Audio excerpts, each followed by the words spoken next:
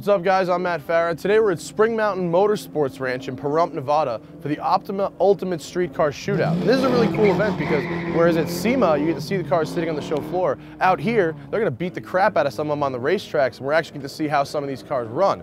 But it would be a real shame to come to a racetrack event and not get to do a little bit of driving myself. So I'm going to hop in one of these Elises and see what this track's all about before those guys get out there. Plus, if I ask nicely enough, I think I may be able to squeeze a ride in one of these new Radical SR3s and see what real cornering G-force is about. You guys are watching The Smoking Tire. It's like Walmart had a sale on gears. It's a fobgina. I don't know what else to call it.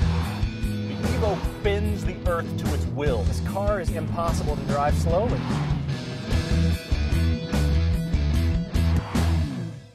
I like the British racing green, so I chose this particular vehicle for my on-track excursion here. And I'm gonna set this little flip cam up. The car is on a weird angle, so I'm gonna get kind of a strange angle from this, but it should be cool.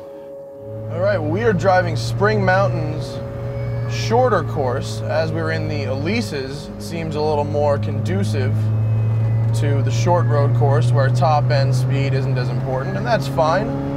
Because any day at the track is a good day, whether it's the short course or the long course. There's a lot of late apexes on this track. A lot of late apexes and a lot of switchbacks that make all-out top speed really not an issue. And cornering is much more useful. Wow, the apex of this corner is way around the back. I've driven a lot of Exesias and never a regular Elise on the racetrack, so this should be a good experience for me.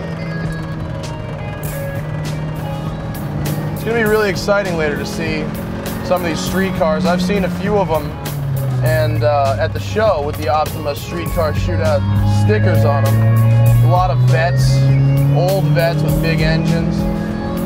A lot of muscle cars, highly tuned up. And so we're actually going to find out if all the money they've put into those cars with those go-fast parts is going to translate to faster lap times on the racetrack.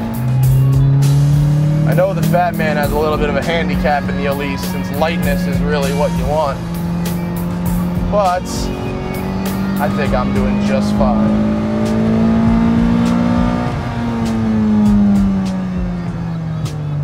And we've caught up to the other group again. All right, we got Rick Malone from the Radical School here, and we've managed to finagle a ride in this Radical SR3. Tell me about the car. Well, the car, like you said, is a Radical car from England. It's an SR3 powered by a Suzuki Hayabusa engine, 1300 cc's. What's that make, about 140 horsepower? I think a little bit more, about 165 to the rear wheel. And there's also a 1400 cc and a 1500 cc upgrade option that you can get. Okay, and I mean, it looks fast. It's very fast. I always tell everybody the fun factor on a scale of 1 to 10 is about a 30. Holds about 2.5 G's. Oh, okay. So the cornering is really what matters in this car. It's in the cornering of this car. This car will stick and it will corner. All right. Well, I think we need to go for a ride and find out how it feels to pull those kind of G's. Yeah, let's do that. Let's make some moves.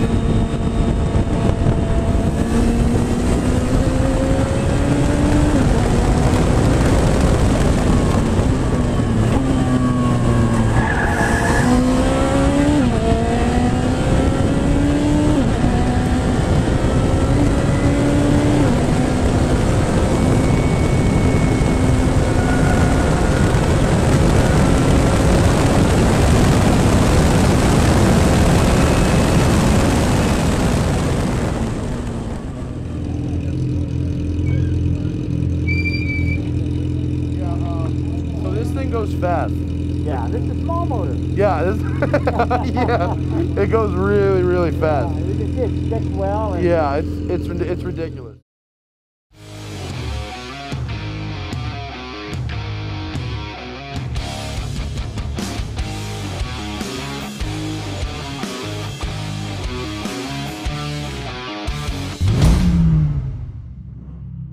Everyone knows Optima makes the best batteries out there. This is common knowledge for years at this point, and I figured while we're here at the challenge and we've got these batteries, I'll take the time to show you guys exactly what battery serves what purpose. Because to tell you the truth at the show, we've seen a lot of misuse of batteries. So it's important to educate you guys about what is the right battery to use for the right application. These are the three main batteries they make, okay? We've got a yellow top, a red top, and a blue top. The blue top is for boats. If you do not have a boat, do not buy a blue top, okay? I've seen two of these in cars at this show. You want this for a boat. Got it? Blue boat. Red top. This is what you want for your street cars or your hot rods that you don't drive every once in a while. The battery is meant for cranking only. When it cranks the motor, alternator takes over, and then you're just running regular, okay? The red top is a starting battery. The yellow top is probably the most advanced one they have, and that's a deep cycle battery, which means if you've got a big stereo, you're running TVs in the car, you're an off-roader with a winch, you've got a compressor in the car, whatever your huge electrical loads are, that's the battery you want. I see a lot of people here at the show with two red tops in there because that's what they've always used, but if you've got a huge electrical load or anything that's going to continuously draw off the system, or if you need to use the electricity while the engine's turned off, yellow top, right? Blue for boats, red for starting, yellow for big electronics. It's that simple. Do it right, people, please. Oof, that is not pretty.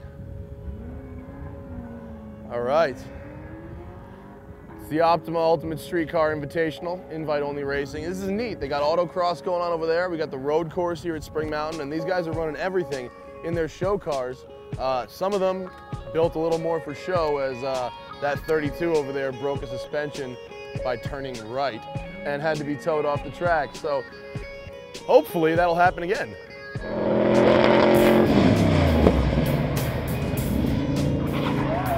Oh, is he off? Did he go off already? Oh, yeah! Yeah! On the warm-up. We're here cheering for crashes. On the warm-up lap.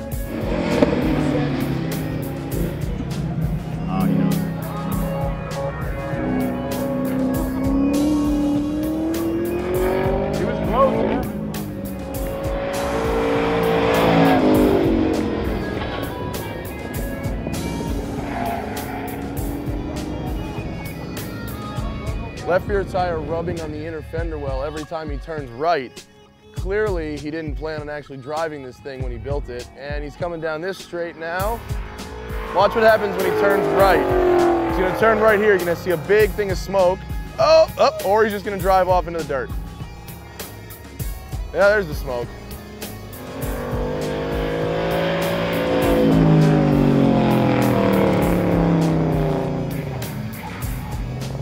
Damn it!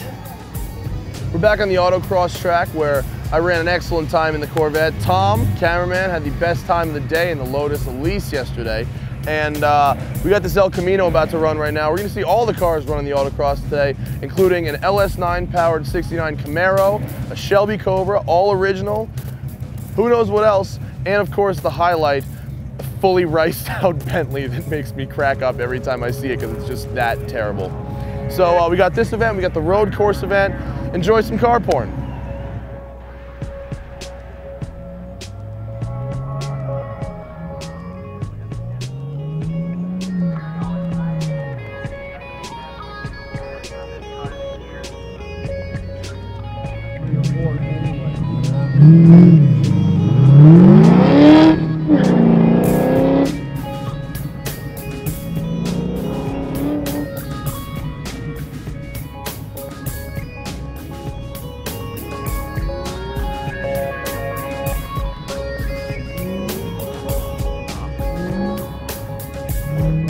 Attempts at getting the rear end.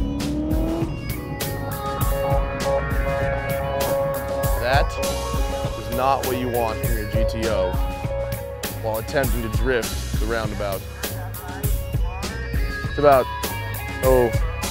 couple gallons of coolant right there. Old cars, not really meant for autocross.